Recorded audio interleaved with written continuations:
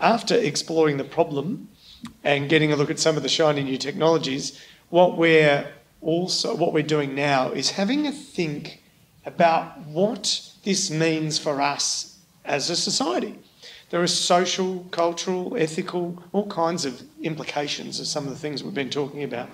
So the speakers in this session are going to talk about some of those considerations. We're going to talk about some of those hurdles, some of the stuff that would need to be addressed or could need to be addressed before this kind of technology rolls out, which, as we know, in some cases is a couple of decades away. But as we've also raised a few times, the conversation needs to start now to build social licence or to get a sense of what people want to happen with this technology. So each of the speakers is going to speak for about 8-ish minutes. As you know, we've seen there's a bit of, slack in that. But our first two speakers are actually online, and this is going to test me and the technology. It's okay though, because they're pre-recorded, the first two speakers. So our first speaker, when I do that, I'll introduce our first speaker. Our first speaker is Professor Dan Tompkins, he leads New Zealand's predator-free 2050s, which is the science strategy, which aims to remove invasive predators from New Zealand by 2050. Good afternoon, I'm Dan Tompkins and I'm the Science Director at Predator-Free 2050 Limited in New Zealand. Today I'm going to talk about a perspective on next generation technology development from a conservation stakeholder. So what is the context that I'm coming from? Well, Predator-Free 2050 is New Zealand's mission to eradicate the key predators impacting native biodiversity from the whole country by 2050. And this is a mission that is described as aspirational. This was a mission launched in 2016, and we know that we don't have the tools and approaches that we need to get the job done right now. It's been likened to New Zealand's Apollo mission, but a focus is needed on the science and technology that will give us the breakthroughs, that will give us the tools and approaches that we need to get the full job done across the whole country. So why we focused on this and why the urgency? Well, really, despite decades of awesome conservation work by many people, 80% of our native bird populations in New Zealand are still in decline. And the primary impact is the exotic predators that Predator-Free 2050 mission is focused on eradicating. So there's an urgent need. Our bird populations are still going down. And this biodiversity decline, it's not just a New Zealand problem. It's a global problem all over the world. Many of you will recognize the IUCN Red List here that shows the percentages of endangered and threatened species per taxa globally. The key point to note is the vertical red line, which shows the estimate for the proportion of species that are threatened. And it's going anywhere from 65% down to 40% for amphibians, 25% for mammals, 15% for birds globally. So really, we are in a biodiversity Armageddon. And what can we do to tackle this? Well, at the moment, we don't have the tools and approaches. And if there's one message you take home from this talk today, is that we urgently need faster realization of real-world benefit from science for conservation and the environment. And it's not just biodiversity, it's climate change, pollution, the issues are stacking up. So what can we do? Well, this is the system of science that we have to work with. How can we make this system run faster to give us better real-world impact? The key point to note here, it's complicated. We have the end game of trying to achieve the real-world benefit, and then we have, you'll recognize the far to mid to close horizon science areas, going from breakthroughs from discovery science through to their translation to proof of concept, through to the testing and best practice in the field, the real applied science. And of course, the complexity is not just the science alone. We've got a huge wealth of underpinning biology, technology, ecology knowledge with which to inform our management of science through this system. And with even more complexity is the socio-political context in which we have to operate. We've got policy and law, ethics, culture, and social license. And what you find is the further down the R&D pipeline from discovery to coalface that you get, is these factors shift and change. So from the knowledge base, for example, while ecology is really important at the coalface, when you're considering blue sky science, it's really the underpinning biology and technology that dictates what has the better chance of being successful. Likewise, in the socio-political landscape, for research out of the environment, in the lab, in confinement, really it's the policy and law surrounding that science and research that takes priority. The closer to the coalface that you get, wanting to apply new technologies for conservation benefit, though, the more and more important other factors, ethics, culture, and social license become. So how, as a conservation stakeholder, can I work with this system when I want to try and speed up the realization of real-world benefit for conservation? Key at the first is a real focus, real prioritization, and what are the specific bits of work that will make the most difference. In terms of new technology development, if we have areas of science, other areas of science, for example, from robotics or AI or social science, that can overcome the hurdles that we are being faced with in the wild right now, we'll go there, particularly if they offer greater benefit for lower risk. However, in the case where no other research pathway can really deliver us what we need, a genetic biocontrol is an option. But again, when considering the research pathway to that kind of development, we're only really going to look for new discovery science if there's nothing that we can do with the coalface or the concepts that we already know about.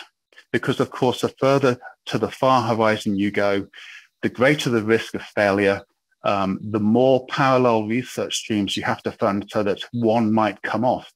But also the greater the number of steps of complexity and translation and field testing you have to go through, and the greater the socio-political consideration that's needed to actually realize benefits from that science. So really, we're only looking to that breakthrough space, really where we have limited other options. And of course, this whole consideration is driven both by and informed by the knowledge that we have across the sciences, and also the consideration from the socio-political landscape. One key thing that I'll highlight right now, though, is that for most of the discovery and translational science space, is we're often confronted with large knowledge gaps. People don't know whether they think it's going to be safe or not. People don't know whether they want it or not. And the key biggest request is always for more information. We need more information to make informed decisions. And this is both the decision makers working in the conservation space and also the general public. And so instead of the push often that you hear sometimes that we don't know enough about this science, we really shouldn't be doing it, the reverse is true. Where we have knowledge gaps, that we need more information, the only way to get that more information is to do the science. Bearing in mind that a decision to do the science is by no means a decision to use that science and that technology in the real world. The decision to do science is based on the need to fill knowledge gap, to work down the horizon to the benefit for conservation. So really, just to finish off, I'm afraid this is a very short talk. I could talk for hours on this. But a few implications, what I see for genetic biocontrol R&D. Firstly, really, for delivering real-world benefits, new technology should prioritize, should focus only when we have insufficient other options for more close horizon avenues that tend to carry less risk and less unknowns. And any technology development, be it close horizon or far horizon, should always be objectively interrogated against the underpinning knowledge bases and the socio-political context. Such interrogation may show that close horizon science really can't achieve what we need to save the environment. But then it might also show that more fundamental ideas, when considered in an ecological light, may never really be suitable, and in a social light may never be acceptable. So that constant interrogation is always needed. A key point, though, really, I've said once already, though, is that the uncertainty over the real-world applicability of discovery and translational science should never be a barrier to doing that research. If there's uncertainty, we need more knowledge. To get that more knowledge, we need to do that research. Doing the research is not a commitment to apply, it's a commitment to fill knowledge gaps to inform decision makers about whether such approaches should be applied or not. So such uncertainty increases the need for research. That's where we get the information from. And finally, I'm going to end up slightly provocatively with kind of some delusional requests. from the R&D system, and particularly in the genetic biocontrol space, but also across all R&D. Really, as a conservation stakeholder, research and application is most powerful when they are kept independent of each other, when the governance of research and the governance of conservation management are kept separate, informed by each other for sure, but the decision-making should be separate. There's nothing worse than scientists lobbying for application of particular technology or stakeholders trying to limit the science that's conducted. That cross-contamination weakens both sides. Clean governance of research and application is essential. And also, while it's acknowledged that research is risky, and I know the system drives us to do this, can we please stop overselling new technology to get funding? It really diverts resources away from more beneficial areas, and it makes the rates of delivery failure even higher, which then has concerns surrounding trust and whether these are the best directions or faith in the technology to solve any problems. But then on the other hand, can research support be more agile? We really need faster shifting from old areas offering less benefit to new areas, such as genetic biocontrol, offering more benefit for the target areas where it does clearly objectively offer that benefit. And finally, can we better balance the kudos and plaudits associated with applied and cold-faith research? And can we really get away from the focus on papers, huge amount of wasted effort on supporting an academic machinery, an industry really, when excellence at all horizons is equally important to realize the real world benefits that conservation and the environment needs. And finally, just to sort of conclude, you may all recognize what's called the Gartner hype cycle. This is the pattern we go through at new technology discovery. We have a trigger, we have huge expectations that are fed on and pushed, but then they never come off. We enter the trough of disillusionment, and then it takes a lot of time, a lot of effort, a lot of noise, a lot of wasted resources to get to the benefits being realized. Wouldn't it be better if we could be more objective, logical, better coordinated, and actually over-deliver in a much faster timescale for the benefit of conservation and the environment? Thank you very much, and I apologize for being too preachy, but hopefully we'll have more time to take questions at the panel. Thank you.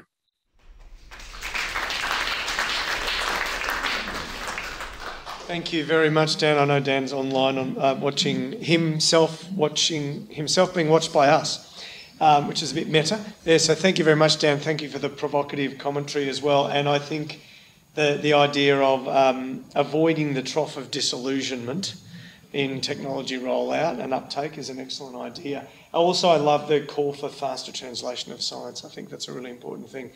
Our second speaker, and so Dan and our second speaker, Ben Phillips, will hopefully, if technology works for us, will join us in the roundtable conversation, so you can ask them questions. But our second speaker is Professor Ben Phillips, who is talking about work that he did at the University of Melbourne, even though he's not there at the minute, as a population ecologist with research modelling cane toad invasions. And so I will now do the same thing, which will seamlessly work.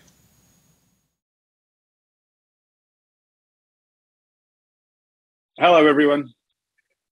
Well, first time I heard about gene drives, which was about 10 years ago, I immediately thought, that's a terrible idea.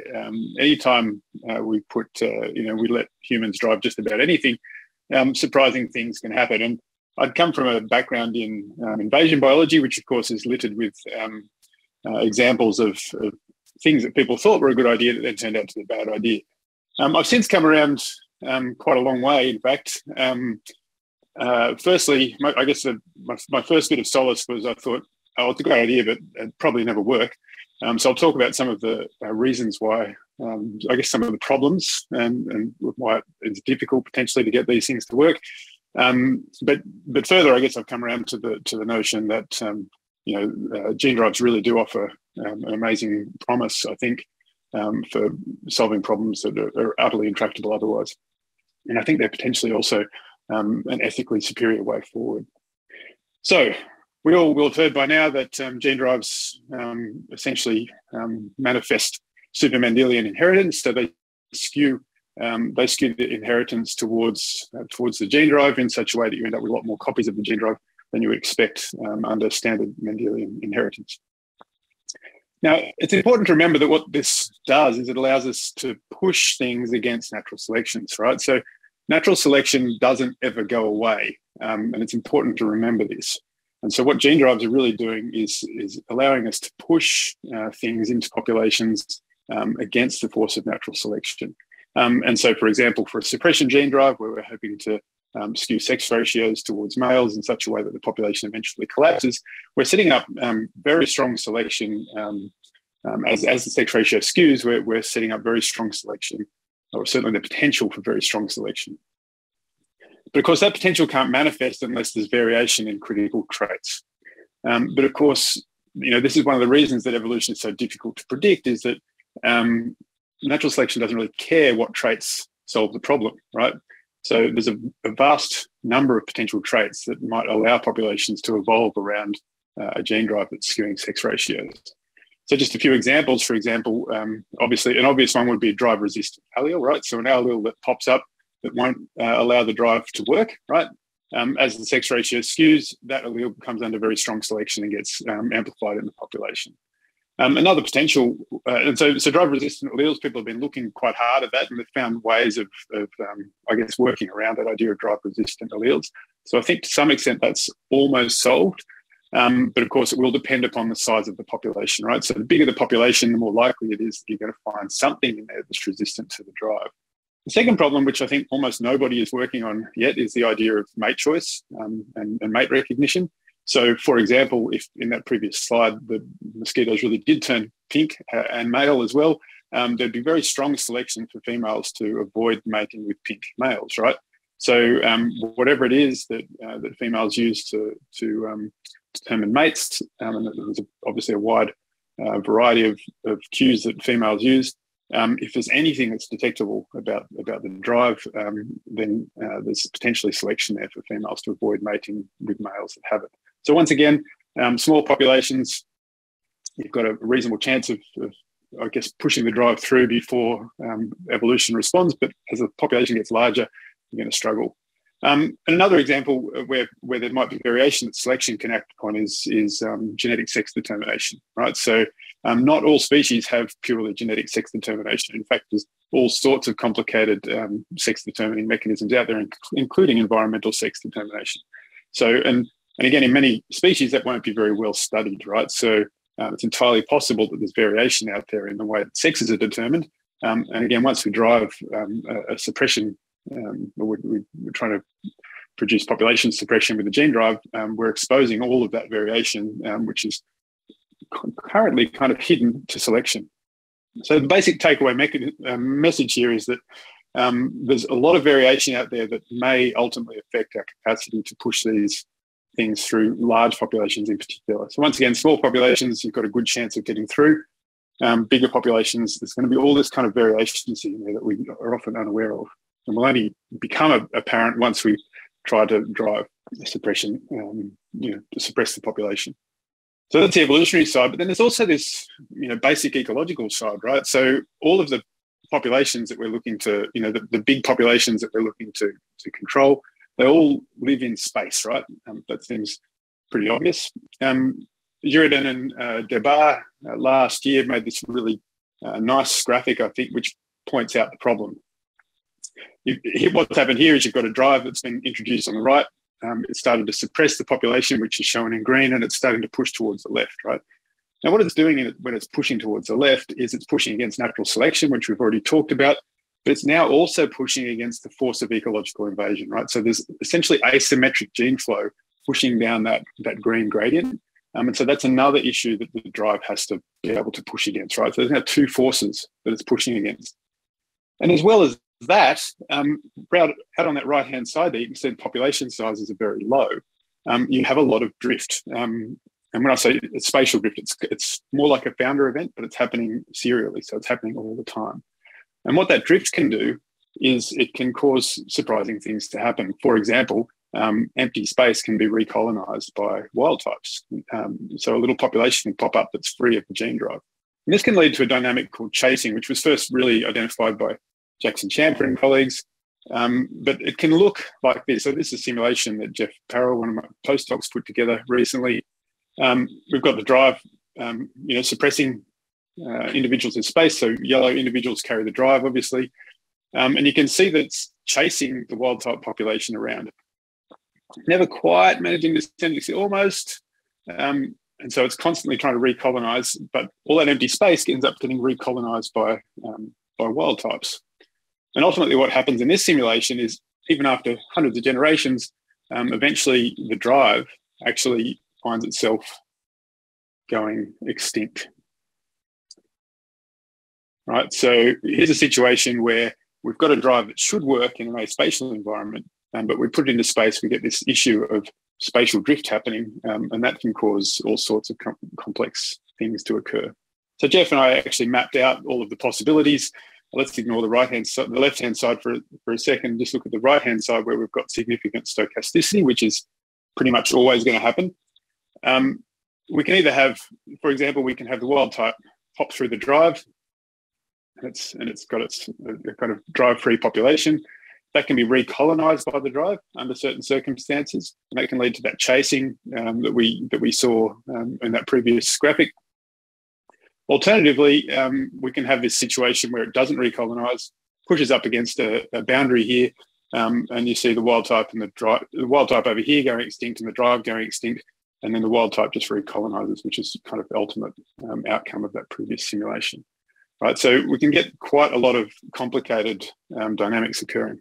What seems to be, so there's a lot more work to be done in this area, but some basic rules seem to be that as dispersal increases, we have a higher probability that the drive will succeed. And the other interesting thing is that drives that seem to be better at driving populations extinct in a spatial environment are slower drives. So they're kind of the ones that you wouldn't pick in an aspatial environment. Anyway, so there's a lot of work to be done in this space. And one of the other things is there might be more fundamental ways that we can make this problem of chasing go away completely. And so we're working on some of those ideas as well. And they just leverage basic population dynamics and try to get the population into a space where chasing won't happen. So yeah, so there's still quite a few problems to be resolved, I think, and there's quite a lot of work to be done about about getting drives to actually work in the real world. And I'll leave it at that. Thanks.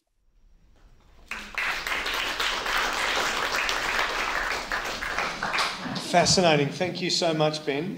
Very fascinating. It's so interesting to think about all those various selective pressures that are where nature will always win in the end. That's very interesting.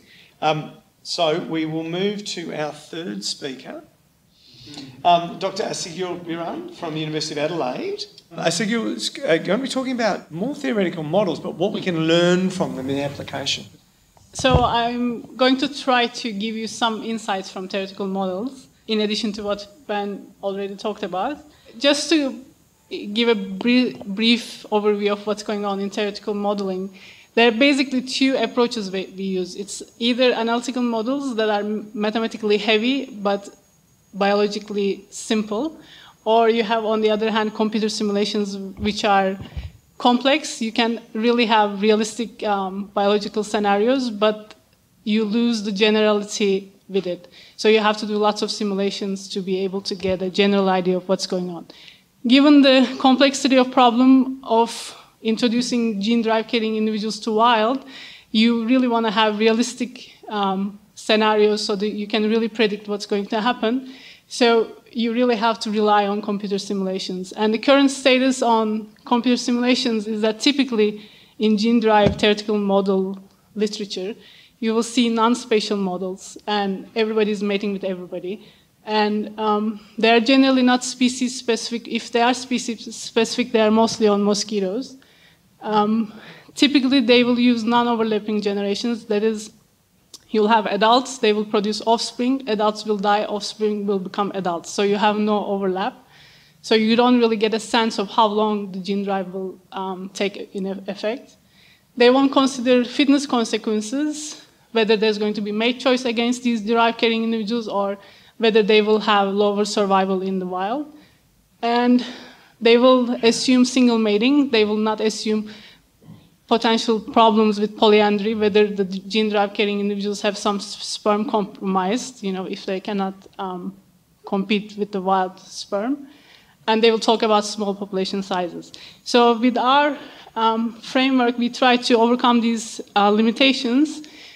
It's an individual-based model with a relatively simple life cycle. You have mate search, and it's spatial. So it's you can only mate with the ones that are close to you. You cannot mate with everybody else. It's polyandrous mating, so there's potential for sperm competition. There's mate choice. And then there's offspring production depends on the number of resources that are available, so there's some habitat information as well. And if the offspring is produced, then they're going to disperse from their natal habitat to other potential areas. And generations are overlapping. That means there's some survival probability. Adults can survive and still be present in the population. If there's not many mates for adults in the area, they can also disperse to new areas to find mates. So this keeps repeating itself. There are multiple breeding cycles in a year. And typically we use this for mice, to model mice. And we looked at, as Paul mentioned, homing drive, X-shredder, and T-CRISPR. I'm just going to give you a brief outline because 8 minutes is nothing. So you've already seen a slide, and this is repeating what Ben Phillips showed earlier. And even though it's patch-based model, we still see chasing. What is interesting is that it's not the slow drive here, but it's the super efficient drive that is failing. So your cutting efficiency is really high, which is not working for your benefit because dispersal is low. So basically what's happening is that the drive is working very well, suppressing the local population, disappearing, but then the other wild individuals are coming from elsewhere. So you see the chase is happening, and it just doesn't disappear. Or alternatively, as we already heard about these, we don't like the resistant alleles. So you will see if your cutting efficiency is good, but the loss of function in the target gene that you're targeting is not good, then you will have these resistant genotypes emerging really fast and then spreading back to the entire landscape. So that was for mice. We said, well, what about the other species? Can we just sort of have this thinking exercise, what happens if we apply gene drive to these species? To make it somewhat comparable, we said, okay, let's say 200,000 individuals of mice, 200,000 individuals of foxes and stuff, and how long will it take to eradicate? Of course, to make it comparable, when you fix the number of individuals, the area that you're talking about is very different. So we said, okay, based on density estimates from literature, foxes live in 100,000 square kilometers, whereas mice live in 40 kilometers square or something. So we scaled our landscape for that and gathered parameters from literature. I just want you to focus on the column with the survival probability. Basically, as the animal gets larger, their survival probability is higher, their generations are longer. And the dispersal abilities in the scale, when we scale them to the model, mice and cats have lower dispersal abilities compared to the other species. So here's what you get. What you see in this graph is the simulation results for 1,000 simulations for each species, and the bulge tells you the time where most of the simulations ended. So for mice, it's around 14 years, and for rat, it's slightly higher. Cats and foxes, 150 years or so. And the color denotes the probability of eradication. So the lighter the color, the chances are not so great. So if this was only related to survival, you would see a similar shape going across because they're sort of linearly increasing in terms of their survival probability. But it's not only survival, it's dispersal abilities plus the polyandry. So their life history is really important when you're considering these. I don't know how to put this politically correct way, but gene drives are working good. And if you have millions of dollars, I would bet on mice and rats and rabbits. Not so much on the other ones. Perhaps immunocontraception is a good way to go for cats. Hopefully I convinced you that, these complex life history traits are important, and with our modeling framework, we shift the dial a little bit. But of course, there are other things to consider, like multiple species in the environment, how they're going to compete with each other, or more habitat heterogeneity, or seasonality in the environments. All these things have to be considered, and our framework can handle those. If you're interested, the code is available, and you can push the dial even further. But what is more important is that when you put the parameters into the model, if you put garbage in, you will get garbage out. So you really need reliable field data. And it's surprising that we don't know much about these species that we are trying to get rid of. There's not much data available, and there should be more money poured in for field work. Yeah. Thanks.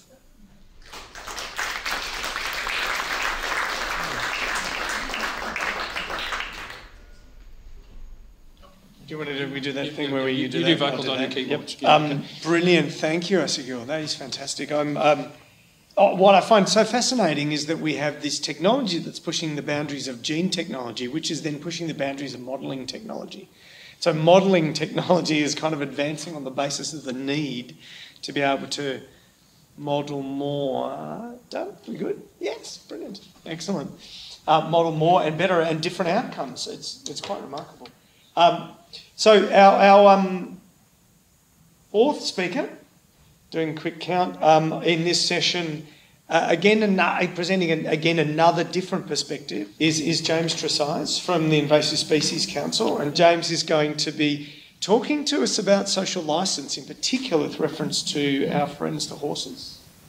Hi everyone, my name's James Tresize, obviously Conservation Director at the Invasive Species Council. I'd like to start by acknowledging the traditional owners whose land we are on also, and their continuing connection to country, and that this land was actually taken from them. Let's start about just biocontrol and social licence. So I think from an invasive species point of view, we've got a really good example of one of the challenges of biocontrol, social licence and invasive species management. And it's probably the most well understood biocontrol experiment that's been undertaken in Australia that's rapidly misfired and become one of our biggest invasive species problems. So when we talk about social licence and framing and the communications challenge of how we talk about invasive species issues, keep in the back of your mind the cane toad, what happened with the cane toad, what went wrong with the cane toad, and how that is anchoring and shaping people's perceptions of things like biocontrol. I'm sure everyone already does, but it's, I think, just an important point to start. So let's talk about social licence. Does anyone know what that map up there represents? It's nothing to do with invasive species. That map is the results of the same-sex marriage plebiscite that happened quite a few years ago. I was thinking about what is a good graphical representation of social licence. I think that is quite an effective graphical representation of social licence. The majority of Australians and the majority of the country voted to support same-sex marriage, and there was a lot of elements that we can learn from campaigning and communications about how Australia got to that point. But the other point I'd like to make is that social licence is very divorced, or not very divorced, it's somewhat divorced from what we often assume social licence is about, which is political power and power to affect change.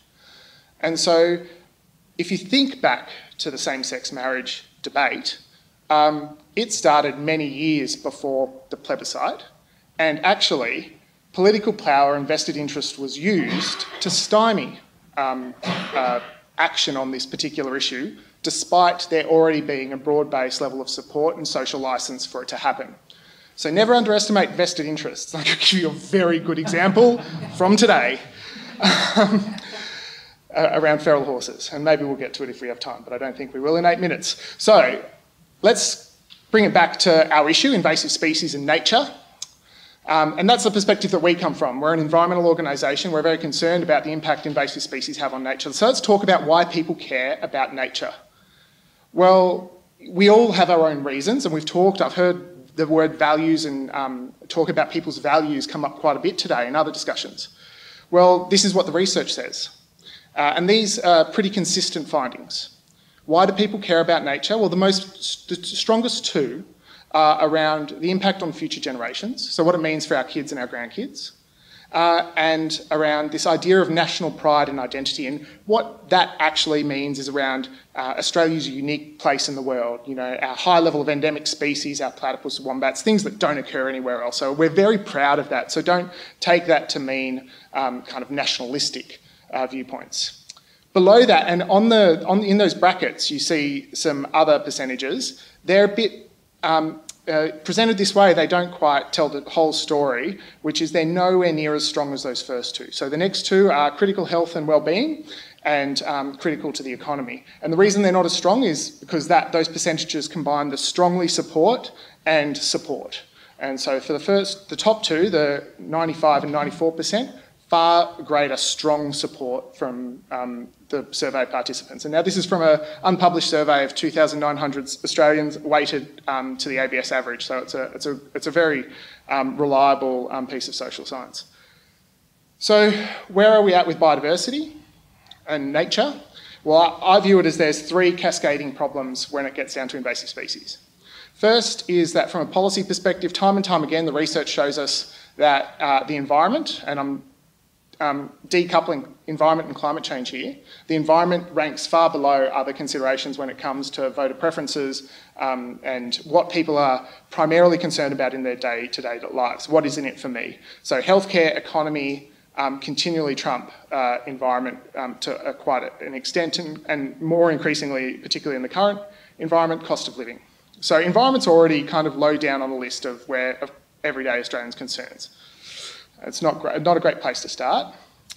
But when we start talking about the extinction of native wildlife and go back to that previous slide, people actually deeply care about the concept of extinction. We learn about it from a young age. We learn about dinosaurs, we learn about it. Extinction is one of the first biological concepts we actually learn about as people when we start learning about what happened with the dinosaurs.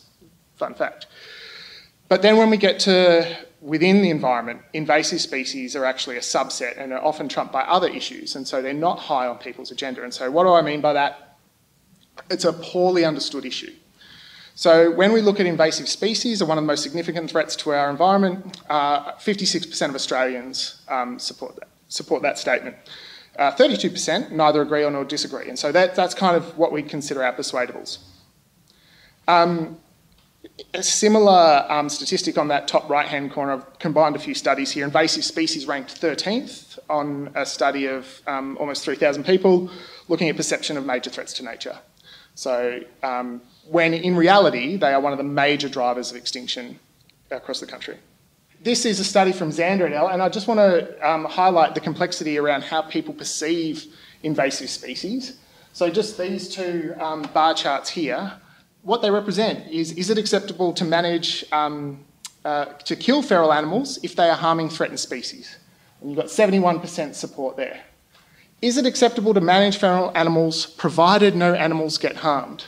And you've got another 70% there. So that's the same survey population, and quite clearly there's some cognitive dissonance or some disassociation that goes when those respondents were completing that survey. But it also shows the multiple positions any individual person can take. We're full of these contradictions. So if you've read Daniel Kahneman's work, you'll know that there's these kind of psychological concepts. What you see is all there is.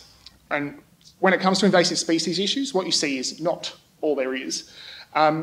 If you were to think about feral horses, and we'll go there now, if you were looking at the news today, you'd think perception of feral horse control, particularly in Kosciuszko, the way it's portrayed in the media, the way people talk about it, you'd think there is this huge opposition there that far trumps the amount of people who are supportive of this issue, and that you've got this kind of middle undecided proportion. And in reality, the bar charts are the circle, the size of those groupings are far different. And actually, when we do the analysis, the supportive element of society is actually larger than the opposed. The opposition is smaller. And let's see if it happens. No, it doesn't. And that undecided chart is actually bigger as well, but it didn't work. So one of the challenges for communicating around invasive species issues, biocontrol, and what we need to learn, we need to work out who is with us, we need to work out who we need to talk to, who are those persuadables, and we need to really understand who is not going to be with us no matter what we say. They're just locked in and opposed. And on almost every issue, you'll find those positions. The other interesting thing that we've learned from the social research around invasive species communication and conservation more broadly is we need to start with what we're trying to save. So let's start talking about bilbies and corroboree frogs, and then lead people, once we've got people in on those issues, then let's start talking about the methods to control the major threats to the things that people care about. Give this as an example. That is a big, beautiful animal. And it is really hard to talk about what we need to do to stop that animal destroying the habitats of the native species that evolved here that don't occur anywhere else in the world. So one of the challenges is how we communicate and how we tell these stories. So rather than putting up images of the invasive species and kind of making them icons, we actually need to demonstrate and portray exactly the damage that they are doing. The other thing the social research has told us is that we need to demonstrate that we are considering all the options in the toolbox. So if we go straight to, and we've had that conversation today, I think, a bit in some of the earlier sessions, if we go straight to lethal control, but we don't demonstrate actually, here are the other control mechanisms that we have contemplated, and actually lethal control is the most effective, efficient, and is the only one that's going to work, unless we explain that journey, people don't come with us. Now, that's the challenge with feral horses. Trapping and rehoming feral horses would be ideal if we could get it to work. Unfortunately, it does not work. We've got 14,000 feral horses now in Kosciuszko, and there isn't 14,000 homes waiting for them. And so the reality is, to get the number down, is we have to do the difficult things like lethal control. It's really important, though, we approach those discussions, and again, this is what the social research tells us, with empathy and humility, because people have their values, and once we explain it in terms that people understand, you can get those persuadables. Now, you're not going to get the rusted-ons. You're not going to get the people such as the Ray Hadleys, who's gone off today on this particular issue. But you will get the people who are going to listen to the reasoning and the evidence. You also need to work out who are the most trusted messengers. That's meant to be a mirror, but it didn't quite work. And so what has shown is actually the scientific community is one of the most trusted messengers when it comes to the management of invasive species, when it comes to the protection of biodiversity. And one of the challenges in my entire career has been encouraging scientists like the ones we see here today to come out and be more outspoken about what needs to happen. Because people like myself will come out and talk, but it isn't until independent voices from the scientific community, along with the land management community, the people who are close to the ground doing this work, actually start speaking out to it. That brings a lot of new people to our issue. And it's really one of the most central tenets of conservation campaigning and communicating these issues. So when it comes to biocontrol, if you're a scientist and you think that you're not going to have a role in fronting up to a TV camera, a radio interview, or doing an interview with a newspaper, think about doing that media training and getting skilled up and stepping up into that space. The last thing is, again, going back to Daniel Kahneman and this concept of biocontrol, last slide, is this idea of risk of loss. And so as humans, we have a cognitive bias to weight the risks or fear of losses more than prospective gains. Now, campaigners will utilise this all the time, so to kind of hold on to the furniture of certain issues, and you'll see it once you read about it, you'll see it in a lot of the political and other communications that you will receive. I just give this example. So this is a Facebook post from last night. So there was a Guardian story on the Polyphagus shot hole borer, and we posted it on Facebook on an Invasive Species Council page, and you can go and the second comment we got is about biocontrol. So it is, just don't bring in another insect to kill these beetles. Thanks. And so you can see, and this brings it back to the cane toad, that where people start is from an anchored position around scepticism and the risk of loss, the fear of another cane toad. And so to mitigate that fear, the challenge around social licence for biocontrol is going to be around the scientific integrity and the strength of the regulatory system that accompanies it. And if you don't have that strength of the regulatory system, you can pretty much guarantee you won't get a social licence. Thanks a lot.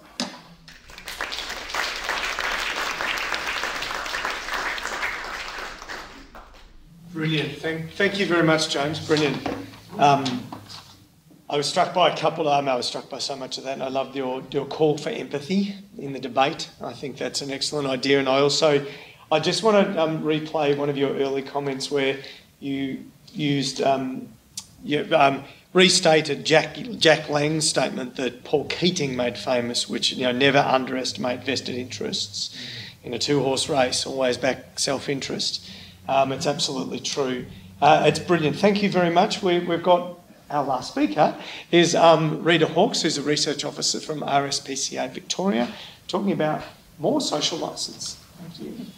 First, I'd also like to acknowledge the Australian Aboriginal and Torres Strait Islander peoples of this nation and pay my respects. Thank you to the organisers for the opportunity to speak to you today. Just letting you know, I am a stand-in for Di Evans, who is a veterinarian and Senior Scientific Officer for RSPCA Australia.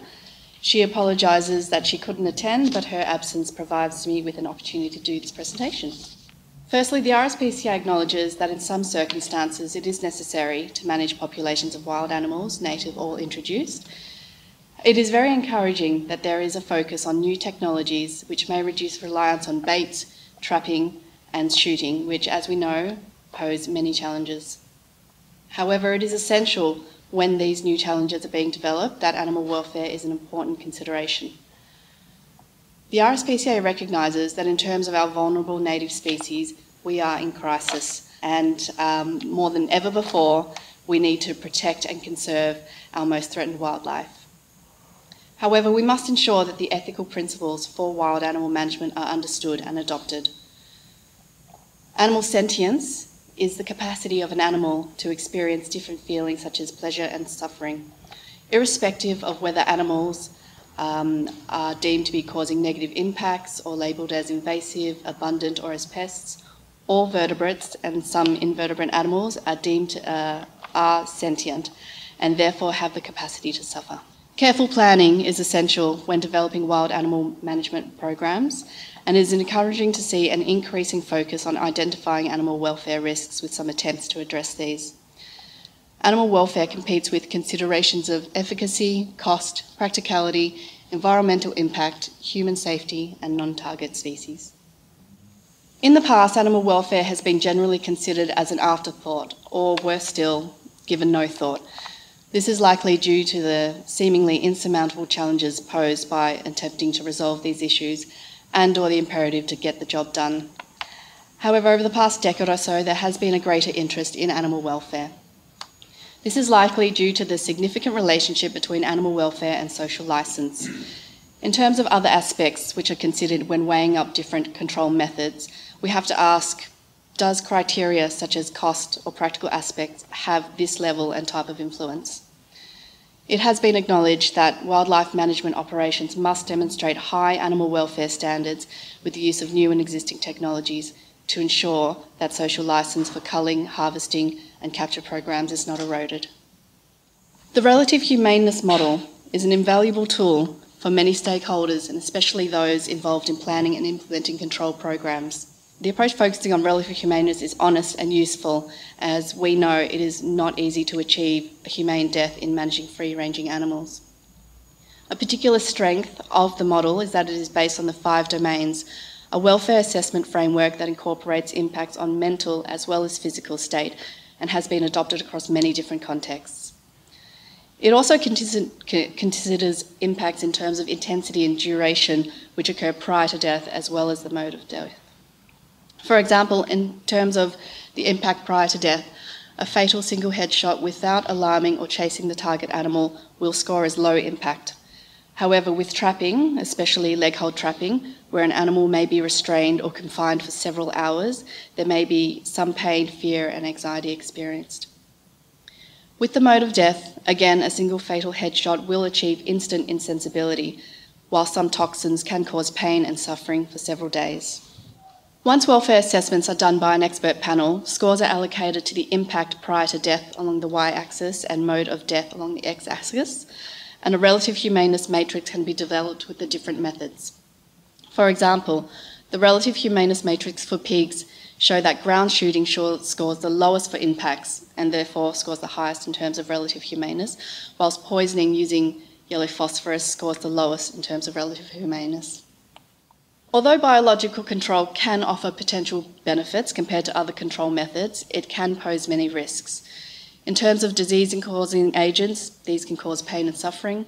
For example, based on the relative humaneness assessments for rabbit control, RHDV, which was discussed earlier, can cause moderate to severe suffering from hours to days.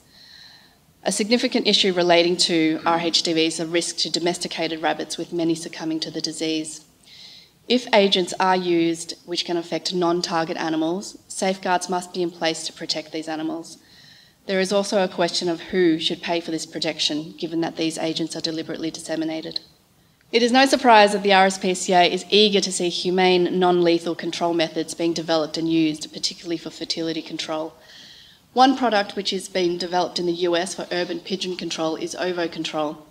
In 2021, the RSPCA was involved in seeing this product registered by the Australian Pesticides and Veterinary Medicines Authority, which is being used for the management of minor birds, blackbirds and starlings. Several sites across Australia have started using Ovocontrol, with a researcher involved to assess efficacy. Changing species, we are watching with keen interest the work which Ellen is doing on the potential for feline herpes virus as a vector for immunocontraception. We hope that more research into fertility control will be undertaken.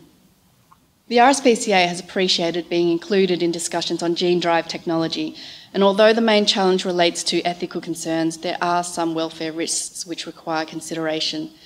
These relate to situations where efficacy is high, resulting in a significant skew in the sex ratio of specific populations. Modelling of gene technology may assist in estimating the risks associated with this. One area which could be pursued more thoroughly is that of deterrence as another non-lethal option to be potentially used as part of an integrated program. These may have a niche application in high-value ecological areas. So, in conclusion, it is important that animal sentience is acknowledged when developing wild animal management programs. Also, that animal welfare must be considered for accountability, transparency and social licence, and that there should be also a commitment to use the most humane methods available and to replace less humane methods through research. Thank you.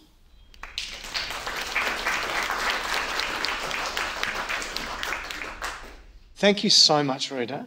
Thank you. And that relationship between animal welfare and social licence is just brought out more so. As Mike, we're going to now try, this is the wonders of technology. I'm going to bring forward our other two speakers. So like the other sessions, what we'll be doing is taking some questions. So we're going to go in the room first to any questions. We've got one here and one over here, Mike. Great, thanks so much everyone, your talks were awesome. I have a question for the population modellers, the two that spoke in a session. When you're trying to figure out the best gene drive or immunocontraception and how they spread, what's the best way to do it, how far do you need to go in understanding the systems that they're going to be released or working in to inform accurate predictions of how they will, you know, how effective they will be or how far they'll spread, things like that? So this is to you, Exigil, and you, Ben. But Exigil was going to have a go first, and then to you, Ben. Yeah, thank you. That's a great question, because I think it changes with every species and every place you look at, and with every gene drive technology, because we checked few different technologies, and with the T-CRISPR that we looked at, everything changes. Everything we know about homing drive and X-shredder doesn't work, and it comes up with new challenges. Polyandry becomes really important because sperm might be compromised a bit. And dispersal is again very important. So you really have to know the species you're targeting and how well they're dispersing in that space that you're trying to eradicate.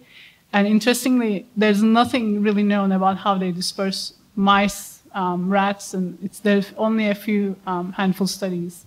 And their survival probabilities in nature, we don't know it. So you really have to check, how long they're going to live, the ones that you couldn't reach with the gene drive. And so, yeah. Thank you. Now, Ben, notwithstanding that you won't have heard probably a word of that, we understand, but we'd love to hear your perspective on how far you need to go in understanding the system in which these releases are occurring in order to do the model. Yeah, no, I think I heard a little bit of Ashigul's reply, and I largely just agree with that. You need a good understanding of the population dynamics. You need a very good understanding of the dispersal, and I think the other thing that's probably not as well acknowledged is you also need a fairly good understanding of the genetic variation in the traits that potentially selection might be acting upon. Those are three easy things to list, but as Ashigul mentioned, in many, many species, we don't know many of those things. Thank you. And Ashigul, I wrote down when you made your comment, gave your talk, I wrote down, we just need data, data, data. We need inputs across all those areas that Ben was talking about. Is there another question in the room? And then we'll go online. We'll go to online after that. Hi, thank you to the speakers. This again probably points to Ben and Ashigul. Has there been any work done with the modelling and that with large herbivores, which are often, you've got a social structure with a dominant male and a herd of females, and how a gene drive would work in that population? Yeah, no, I haven't seen anything, but we thought about it. But it's so different. Their mating system is so different that it's so hard to incorporate that. It's going to be another challenge, I think, because you have so much skewed sex. There's a dominant male, and then it's have harem of females. So it's another challenge. I don't think it has been. I haven't seen any work on that, and we haven't checked it yet. So, great question. The question, Ben, was about large herbivores and the different behavioural structures that occur in large herbivore systems where you may have a dominant male and harems of females, and any data available. And Ashigul's let us know that she hasn't seen any at all, but you're also shaking your head? Nope. Okay. Technology is beautiful. So we're going online. I'm just going to work this out. So we've got people online on one Zoom call. They're going to beam into this Zoom call. We're going to transfer the information to the people on the other Zoom call. Brilliant.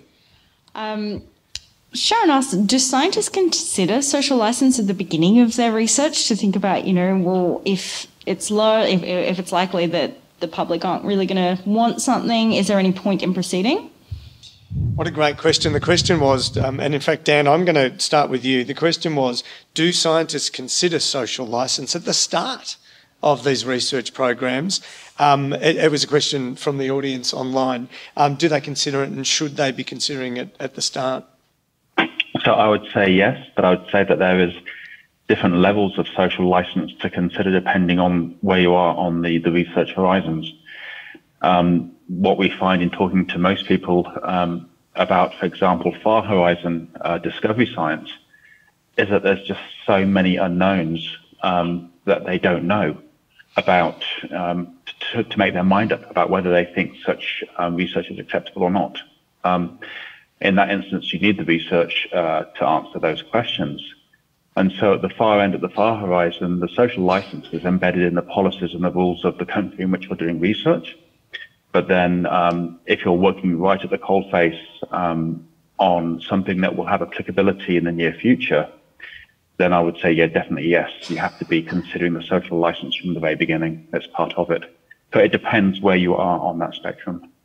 I think I'd love to go to James or Rita in particular, who did talk more about social license. And from the perspective of both of you have spoken more about the need for social license, do you have the sense that it is considered at the start of some of these journeys? Who would like to go? You go. Well, or go for it. All three of you.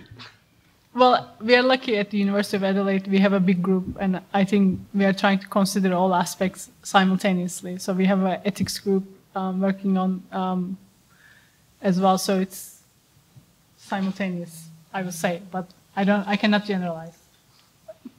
I was just going to say, I guess from my perspective, I'm not a scientist. So for me, the consideration is, I guess it'd be really interesting to open up the exploration of the unknown, right? And so whether science needs to factor in at the beginning or not, I think there is this scientific journey of discovery that we should still contemplate. And you don't want to think about the lack of social license, but I think that is a separate question to, I think, potentially the ethics side of it.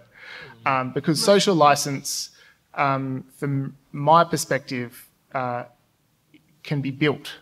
And we don't know how to build it until we know what that discovery is from the unknown, if that makes sense. You might get to the end of that journey and realise that actually there is no social licence. It's going to be almost impossible to get a social licence. But I'd argue also that this concept of social licence is so amorphous and so broad that you could almost get a social licence for anything. And I think, and what I mean by that, it's quite horrific, but you just need to look at what happened between 1939 and 1945 in Germany, and that program had a social licence within that country, right? So that's a horrendous example, but it's not to say, it demonstrates that social licence can be built. And I think that's a really important thing that you've done for us there is disentangle social licence from ethics and the requirement for both to be considered differently, separately, and possibly even at different stages in the development of these tools. Ben, you wanted to jump in. Yeah, look, I just wanted to, I guess, give the perspective of myself as a scientist. As I said, when I first came across gene drives, my initial knee-jerk reaction was, no way, I don't want to have anything to do with these, because I was coming at it from the perspective of having worked on invasive species, and I knew that there was a lot of mistakes that had happened. Right, I've since come almost full circle to now. I see them as actually certainly gene drives and immunocontraceptive viruses as potentially like the most ethical way forward. And so, from a personal perspective, I've deliberately not been working on them until I was calm and confident about the fact that these technologies really do offer a much stronger ethical alternative to many of the strategies that we're already deploying, like shooting and trapping and poisoning. Some of these new technologies are really dramatically more ethically superior to that, I think. Thank you. I wanted to offer the opportunity for any of the speakers from the last session who talked about these development of tools, if they wanted to, Alan, or I'm not going to put any of you on the spot, but do any of you want to talk about that? Yeah, no? And Andreas up the back as well. Yeah, I mean, Stephen. I mean, the timescale issue is obviously something that that's difficult to. I mean, what the public's perception is going to be in 20 years' time is going to be so different to what it is now. So it's hard for me to tell myself, well, I'm just going to not do anything for 20 years. And it's like, you've got to start working on it. We're not releasing animals into the wild now.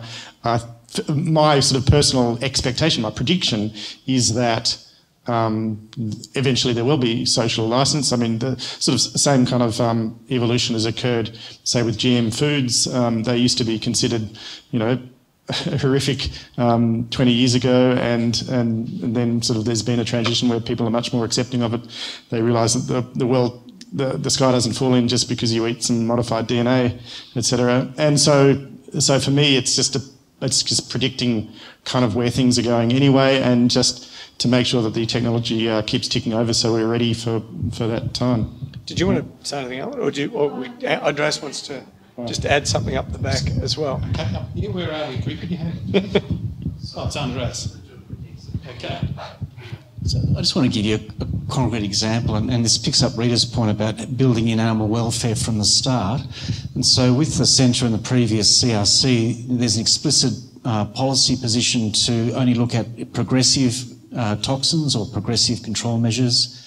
And to sort of provide that frame, we're actually investing in the development of that humaneness assessment framework to be applied nationally, and also working with governments and so on to develop national codes of practice and nationally acceptable standard operating procedures. And then if I look at our toxin development side of things, is trying to really look at those that would have an improved humaneness profile.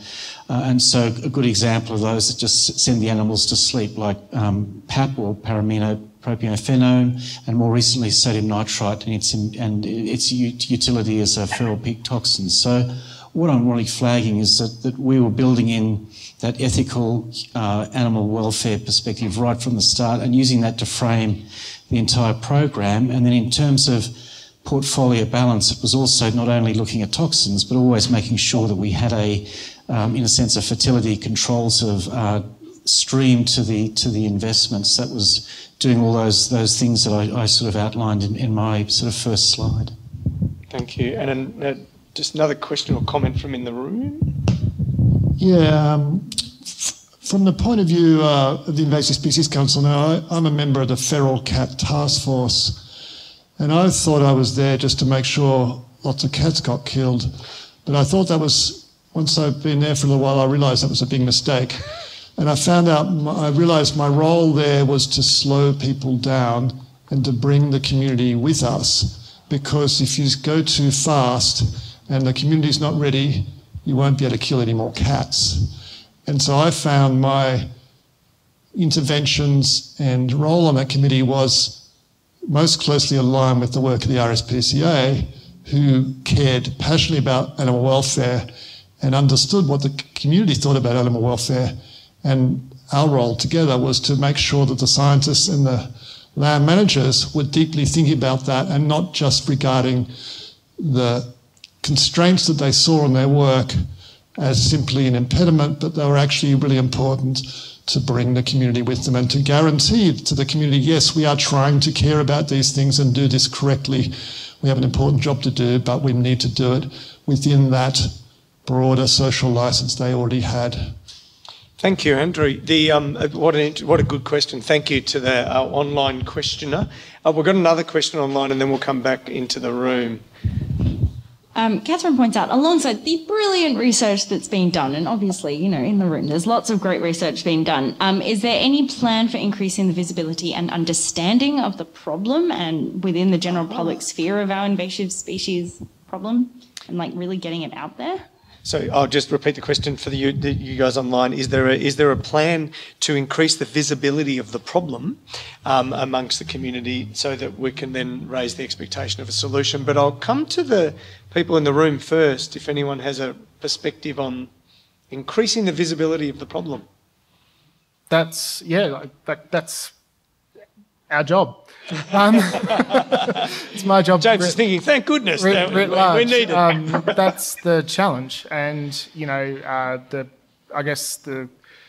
presentation that we made is because we're thinking quite deeply about how to solve that particular problem.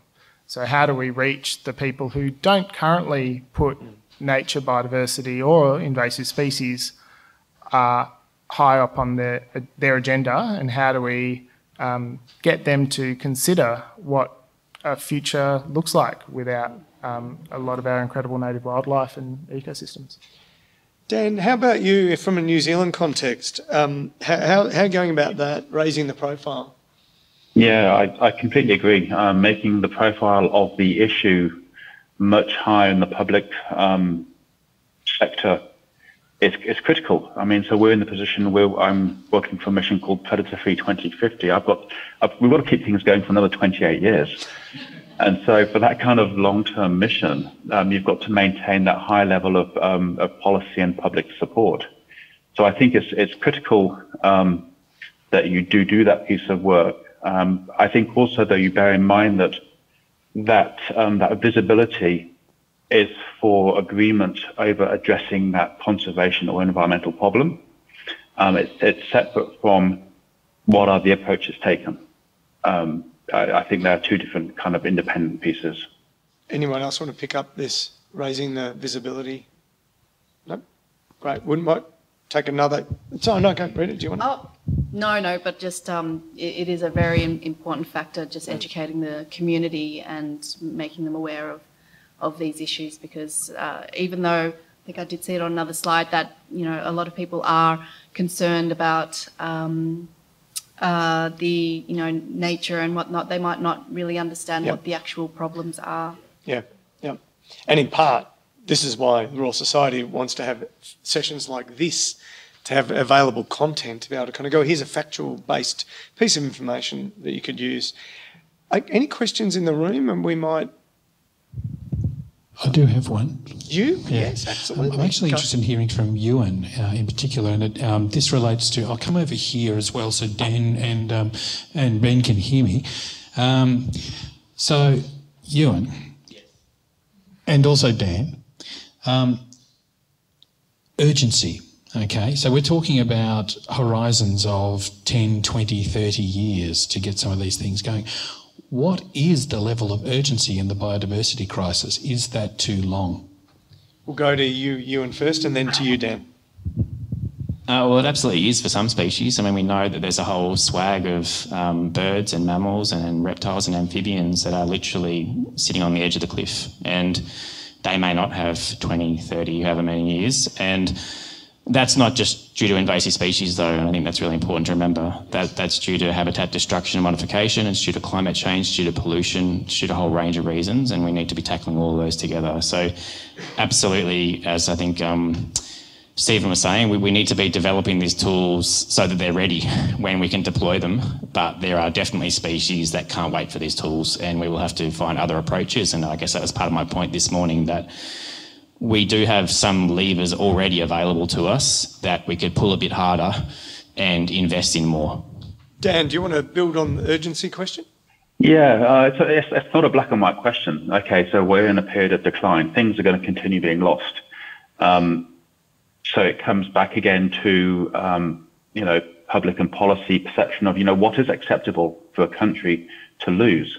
And it's not just a national question, it's an international question as well.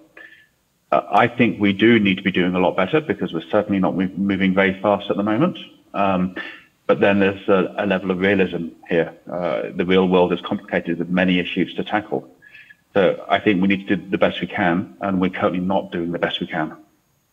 I'm gonna leave that comment sitting with us uncomfortably. And thank you very much, Dan and Ben, and thank you down the front as well, James and Ezekiel and Rita.